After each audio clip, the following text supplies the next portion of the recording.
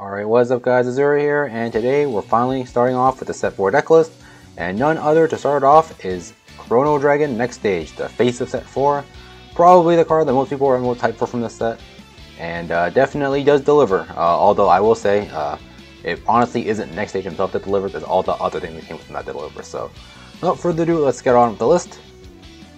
So as you can see, quite a bit of new cards actually, obviously Nextage is here as well. But you'll notice already that he is not a 4-of, and I'll get to that when we get to that. So, first off, my starter of choice is still the Timepiece Draco Kid. This is just a generic grade 3 searcher starter. The reason I choose to play this one just because being able to get the card off the board early is really nice. Even though this deck does have access to a Chrono Jet set, you still need to draw one of your grade 3s. So, with this, you can mulligan a little more aggressively to try to dig for other better cards, like dig for intercepts, PGs, all that stuff. And still use a starter to get rid of these like that, and it can also just help you out Stride Fodder later if you need it. So I think that the overall the timepiece is more versatile than the gunner gear, so that's why I personally still choose to play the timepiece instead. That's it for my starter. Grade 1s, 4 PGs, nothing else to say here. PGs are PGs. 4 Stride Fodder, Stride Fodders are Stride Fodders, not a lot to say here. Basically every deck in G plays 8 is not taken up by this. This deck is no different, and so the actual grade 1s, you got first 2 GGs. First skill is on place, Soul Blast 2 draw 1.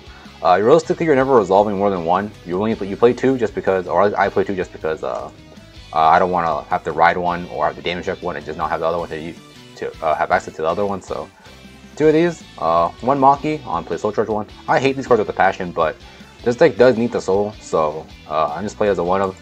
It's tutorable with the Upstream and the Fate Rider, so I definitely don't think you need more than 1 of this card.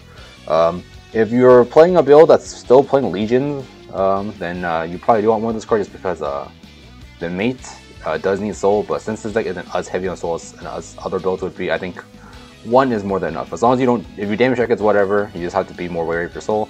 If you have the ability to call it, then cool, you get extra soul, so you can be a little more lenient with your soul usage. And finally, the 2-of is a new card, is the Erningen. He got nerfed quite badly from his TCG counterpart, but his skill is GB1. Once per turn, during your main phase, in the TCG did not have the skill on it, so like it was whenever, the proc condition on it at least. But in this game, it is during your main phase, when your opponent's card is bot decked by your card effect, or put back to deck by a card effect, and your Vanguard is a grade 3 or higher Chrono Jet, you can countercharge 1. So the reason this card has got a lot worse because this card does not proc off of Jet's stride bonus anymore. So this card has basically been relegated to it only countercharges off of Fate Rider, or not Fate Rider, Glimmer Breath or the CV2, the Relic Master. So that's why I don't play too many of the cards. I do think it's a nice option to have in the deck, but being main phase only means that in this deck specifically, it only works with Glimmer Breath, so that kind of sucks. But overall, it is still one of the better 7Ks you can play in the deck, and I do think having an extra counter is nice, so that's roughly why I choose to play 2 of this card in this grade 1 lineup. So that's it for grade 1s. Grade 2s, 1 of just the Pony, or the Gear Horse, I think. I hit countercharge 1, it's kind of whatever, it's there, it's the filler 1 of. If there is definitely other builds running around playing Legions that plays like less of the new grade 3, and you still play some outside Legion. If I were to play that, I'd probably cut this 1 of and 1 Glimmer Breath for 2 of the mates, and then play like 2 or 3 of the Legion. But I personally am playing around with this more, and I personally do like this, so and that's why I personally do not play the Legion. But I think the Legion's like a fine card. I just personally value having extra Chrono Jets more than having the Legion. So, but that's besides the point. One of the countercharging ponies. Next up, for Ishins, GB1 once per turn. When your opponent's card is bought decked by your card effect, CV1, and she gets the skill, your opponent's current card worth grade 0. So she has guard restrict, but you play her mainly because she has resist. Resist is really good. Resist intercepts are really good, and turns out being able to tutor it with Fate Riders, it makes it even better. So she is a 9K resist intercept with occasional upside. So a really good card. I see no reason not to play this card at 4. The card's really good. Next up, Glimmer Breath. On play, GP1. If your Vanguards are grade 3 or higher Chrono Jet, Soul Blast 1, Counter Blast 1, bot deck one of your opponent's rear guards, and it gets plus 2k. So this card can act as a solo attacker. It can bot deck a card to help you push extra damage or spin way back where you don't want to deal with. Overall, pretty good card. The reason I play 4 of it as opposed to before where I was playing less of it is just because on your next stage turn, you do need a copy of this if you want to push face 4 times. And so I don't play 4 thinking that I'll resolve all 4 or I even resolve like 3 or anything like that. I play 4 so I can draw the 1 more often when I need it. So, but yeah, that's roughly why I choose to play 4 of it. I don't rarely ever will you actually resolve this card more than once a game, but I do think the ability to just being able to draw it when you need it is really nice. And finally, the new addition to the deck is the Upstream Dragon. His skill is GB1. When this unit attacks the Vanguard, you may have him gain 4K. So optional, you don't have to have him gain the power. If you do give him 4K power, however, at the end of the battle, he puts himself back into the deck and searches for a grade 1 and calls it as rest. So you may think that this card is not good just because it's an intercept that goes away to become a grade 1 instead, and the grade 1 comes as rest. I do think the grade 1 being coming as rest is not the best, but it is still a grade 1 you can tutor for. But the reason this card is good is because 1, it's a solo attacker, and 2, it sets you up for the following turns, or it can dig you for base set. It sets you up for the following turns, or you can find stuff like GG up to turn this into an actual +1, which is really nice. And this card actually has a great synergy with something like Fate Rider, because you can use this, swing at Vanguard, swap it back to the deck, call a grade 1 with it, and next turn, if they didn't get rid of the grade 1, the Fate Rider can just spin that back for an extra grade 2 later. So pretty good, pretty cool synergy there. But how I look at it is, any deck that can remove your intercepts, if you have 1 Ishin and 1 of this, which is very plausible because you only need to draw 1 of these, you need to tutor for the other one with Fate Rider. If your opponent's playing something like, for example, in the mirror, right? This card was dying anyways. This card was getting off the board anyways. You spin it back, you get some extra value out of it. If they don't want to get rid of the grade 1, oh cool, you got to keep it. If they got rid of the grade 1, they essentially got rid of the intercept, same thing, right? So I do think this thing is very nice. It's a very good card, being solo attacker and can send you for next turn. And the best thing about this card is that if you don't want to put it back, you don't have to, which is really good. So at worst, it's a 9K vanilla, but the ceiling of this card is, I'd say, that actually relatively high. Don't let the fact that this card goes back into the deck dissuade you from playing it. I think this effect is actually really powerful. Being completely free also really helps. So yeah. That's it for grade 2s, grade 3s, or triggers, I guess. First off, 4 heal guards. No reason not to play these. Main ride of the deck, the Chronodragon, GB2. Actually relevant now because of Nextage. When this unit attacks the Vanguard, if you're GB2 and this unit attacks the Vanguard, you get plus 5k, and your opponent would guard the Sentinel. They have the discard grade 3 as well, so glory effect. And when your unit strides, see you and bot deck one of your opponent's recards. So when you try on top of it, spin the card, let's do for extra damage. Can get rid of back if you wanted to. And the reason why this is relevant now is because when you use Nextage stands your stands your heart so this your second swing with that card is now with the guard restrict. So actually pretty relevant now. So pretty good card, definitely your main ride and the only thing you ever want to be on. So that's the reason why I don't care about the legions, because I only ever want to be on Chronojet anyways. And to help us get to that Chronojet, we're playing for the Bally. So this card's a new card. He has a rear guard skill, basically never comes up, but occasionally it might. So GB1, when this unit attacks hits a Vanguard, you can CB1 to choose on your opponent's front row rear guard and bot deck it. So the reason why this card doesn't do anything is because if they have double intercept, this card doesn't do anything. It just kind of hits, and then you can't use these skills because they don't have any front row anymore. But the reason we actually play this for its Vanguard skill, when your G unit strides on top of this unit, strides on this card, that your G unit gains the skill. Once per turn, CB1, search your deck for a Chronojet Dragon and I don't know what the term for this is, but it becomes your heart, and then this card goes back to the bottom of your deck. So what this card does basically is it fixes when you stride on top of it, it fixes your heart. So with this card basically, it just acts as 4 extra copies of Chronojet. You run into this, you stride into whatever.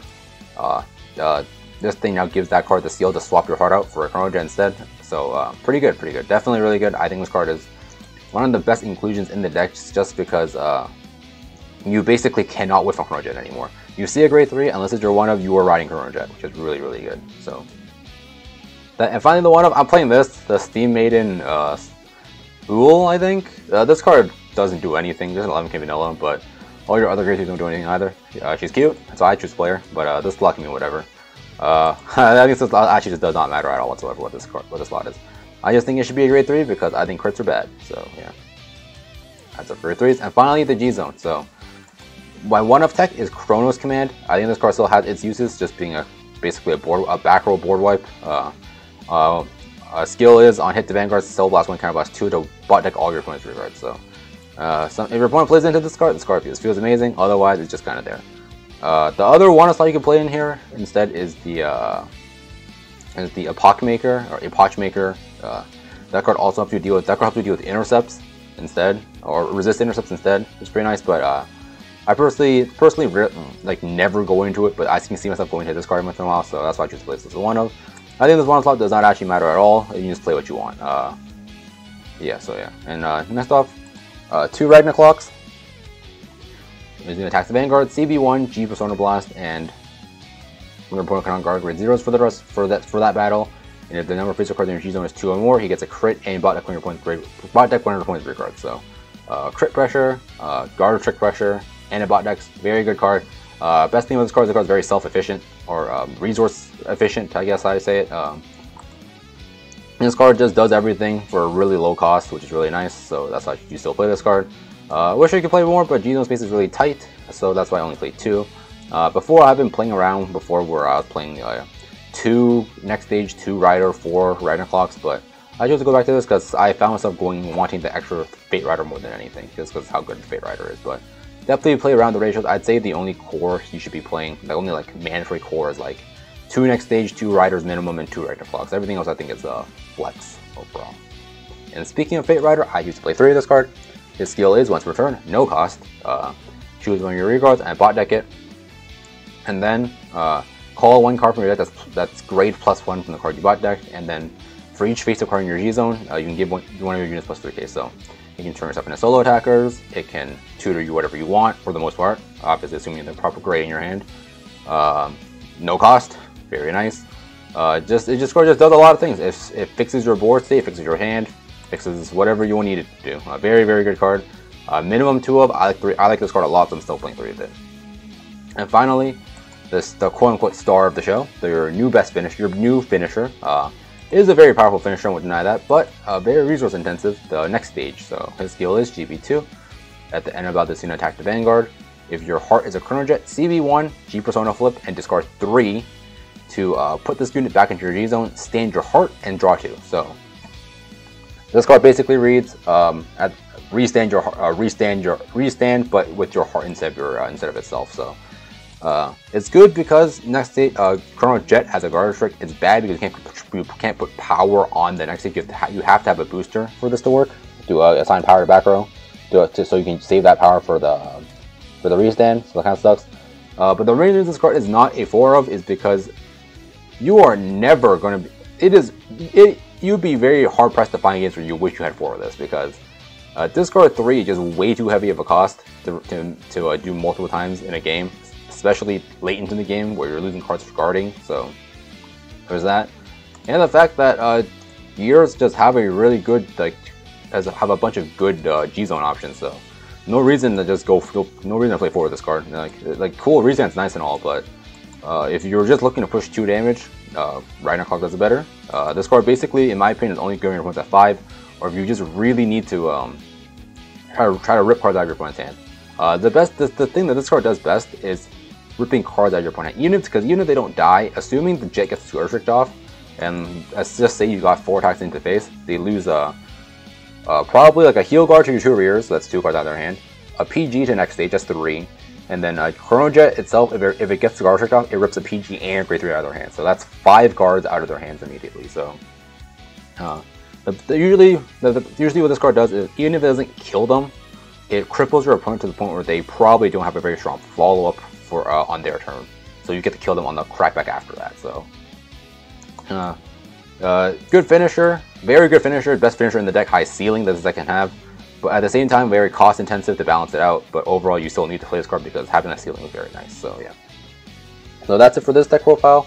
Link games for you guys as per usual. Tell me guys what you think about this deck down below in the comments. If you're on global, if you're excited to play this deck whenever it comes out. And I will see you guys next time. Peace out.